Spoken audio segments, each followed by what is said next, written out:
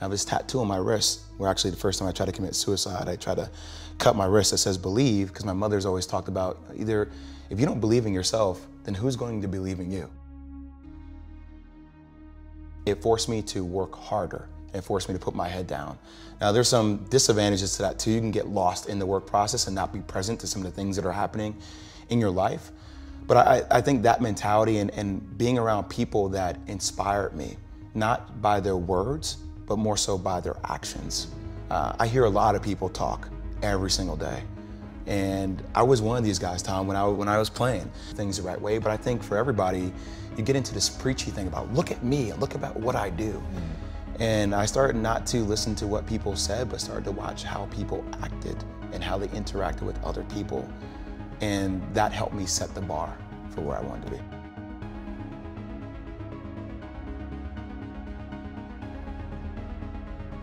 Anymore, I think I always want to get better. I think I'm a little bit relentless in that capacity.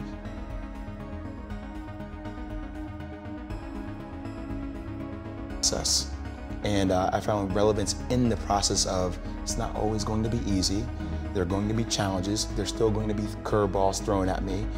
But I can't become introverted. I have to continue to get outside myself, because when you're uncomfortable, that's the only way you're going to grow. For 10 plus years after my accident, I held a lot of animosity because I see guys that I was better than, that I thought I was better than. I thought I was better than everybody. I mean, that's what, you have to be crazy to be great at something, right? And seeing these guys that were signing this $135, $150 million contract, and that used to sit me so, I was so angry about it. The guy doesn't.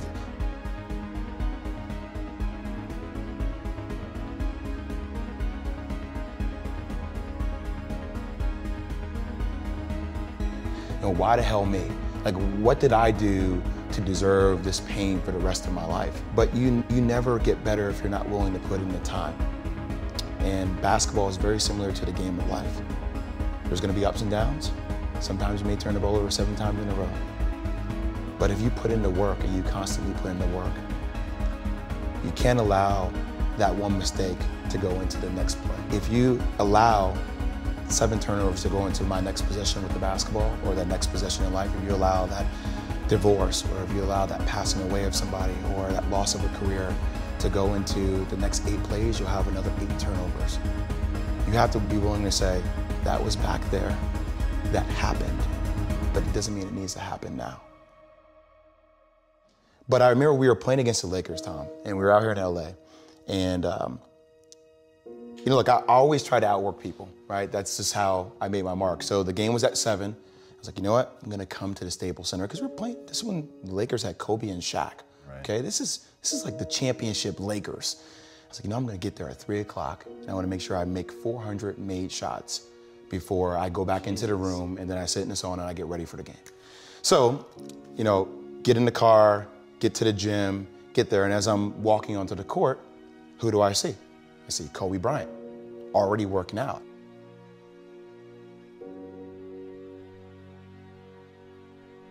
So I put my sneakers on, and so once I set my foot across that line, I started working out.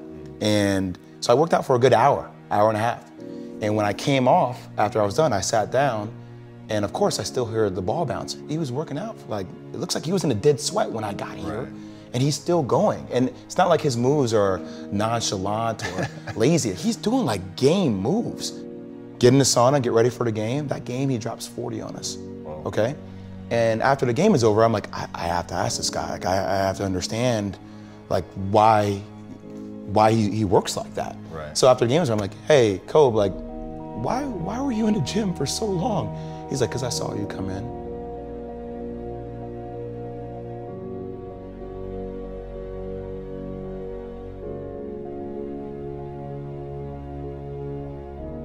That it doesn't matter how hard you work, that I'm willing to work harder than you.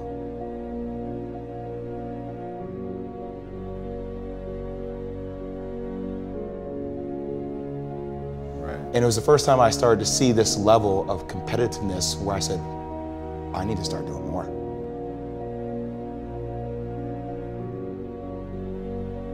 it's amazing how many people you talk to don't actually think for a second about trying to become better. You're so busy in the minutia and the clutter that you're running through your life with your head down. And it was the first time I had to sit and evaluate. And that process within itself is rewarding, peaceful to my soul and my spirit, but still drives me because I still know I have such a long way to go, and I have to continue the process. It never stops.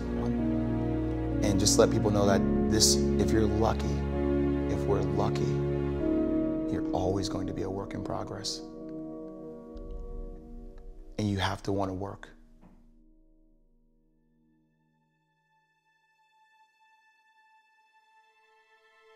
And she said, you know what, if you were to allocate a percentage of the energy that you put into your career, into yourself, and learning more about yourself, and learning more about yourself in relationships, you'll be successful. And it was the first time I had to sit back and say, wow, that's really powerful. Because I think a lot of people, when you have to start addressing other things, you get mentally tired. But when there's an unknown, something that you haven't felt like you mastered, I'm unsure about it, when it gets frustrating, like, you know, who are you going to be? Are you going to be that person that wallows in their self-pity? Or are you going to be that person that says, you know what, okay, I did this wrong, I did that wrong, but how can I be better? And I think that's what I talk about, that relentless mentality to want to be better at just life in general. This muscle here, since I lost my nerve, it's gone away. And I have drop foot. So my game had to change. And very much like life, you're used to doing one thing at 21 is different than when you're 35 years old, right?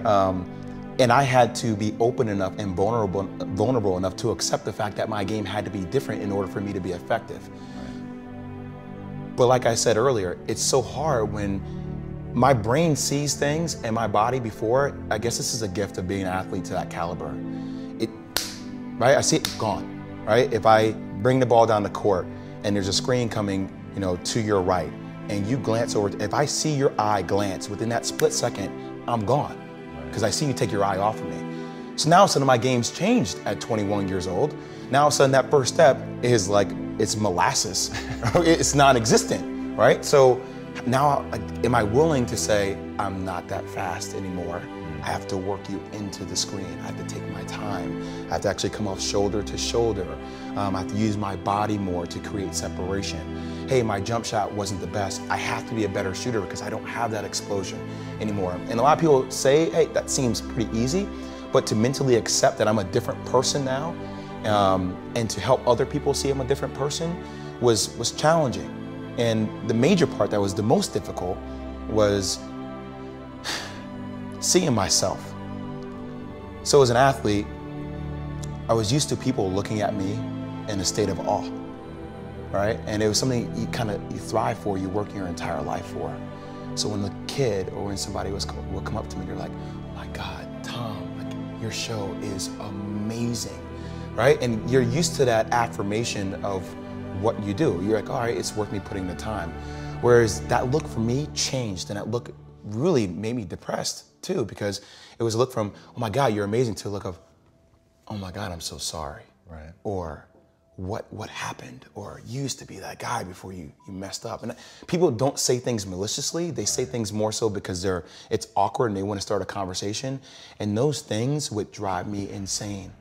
And Tim forced me to talk to him about those things. It was the first time I started having conversations. I'm talking like on the court. I'll be on the court doing a drill, and he's like, you have drop foot. And all of a sudden I would attack the drill a little bit more. And next drill, he'd be like, it used to be that guy, you were good. And I would, let's get up more shots. So he started to find ways to motivate me and started to take the anger out of the equation for me too. And that was a hell of a first step in the process of me rebuilding who I was as a person.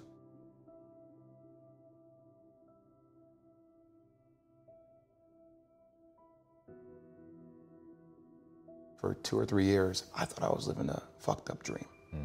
And I kept waiting to wake up. I kept waiting to wake up. Tim was the first person that forced me to talk, just to talk. And it's amazing when you just open your mouth and you start saying how you really feel about stuff. I mean, think about how many people really say how they feel. Virtually nobody. Exactly. I associated bigger with monetary value.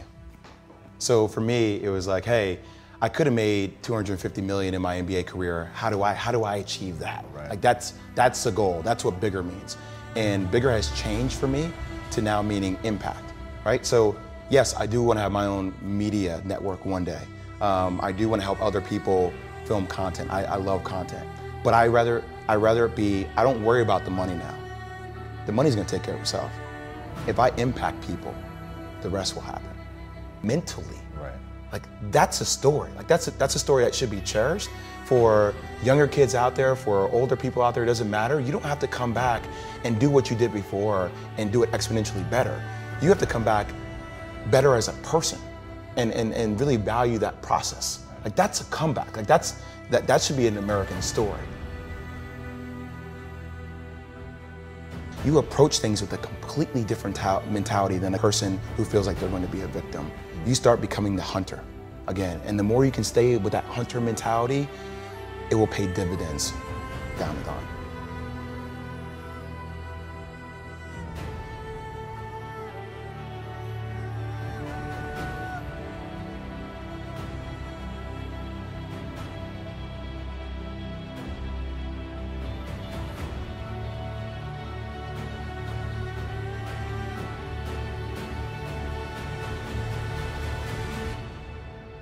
There was a guy who lived outside my apartment, and I have a place in Tribeca. I've worked really hard for it, and it would shatter my soul every morning when I would get up in my apartment and I have these big windows and I look out and I see this guy who's homeless, right? And I was sitting there one day and I saw so many people just going by him, just on their phone, not paying attention to him.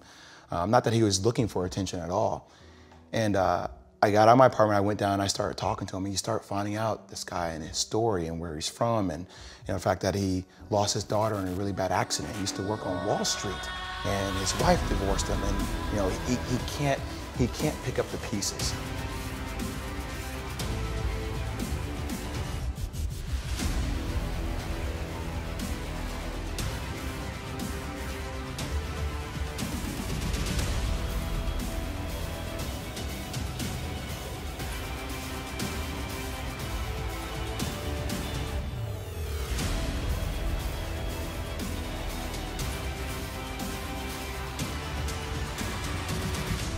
But he said something that was so powerful to me. Because in a moment when he was talking about all his frustrations, he said, you know what though? I am where I am, and only I can change it.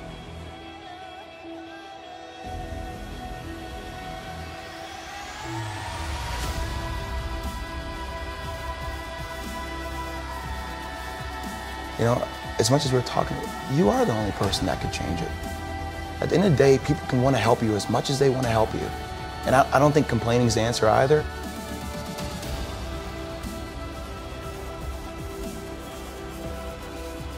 You have to want to take yourself to a different place. And if you don't have that, then you're going to stay stuck. And a lot of people choose to stay stuck. And we see it every single day.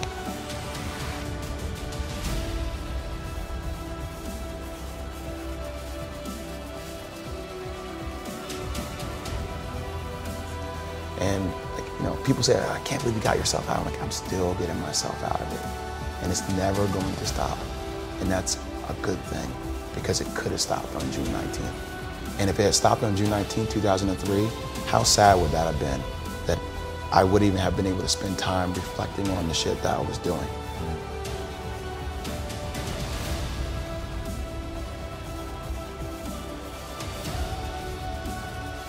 I hope that I can help other people get out of their own way. You have to drive your own car, and if you don't drive it, someone else can drive it for you. And that other person is driving it may not be a person, it may be a darkness, that entity that we talked about, that is easy to get lost and consumed in.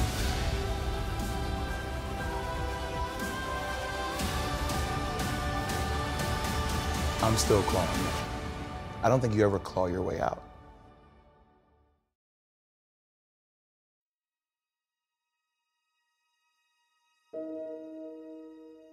I do this when I do talks, and it's amazing to see how squirmish and uncomfortable people get. You hear that? That's the only person you're dealing with is you when you're quiet. It's fascinating. It's fascinating to look inside yourself or to spend time with yourself.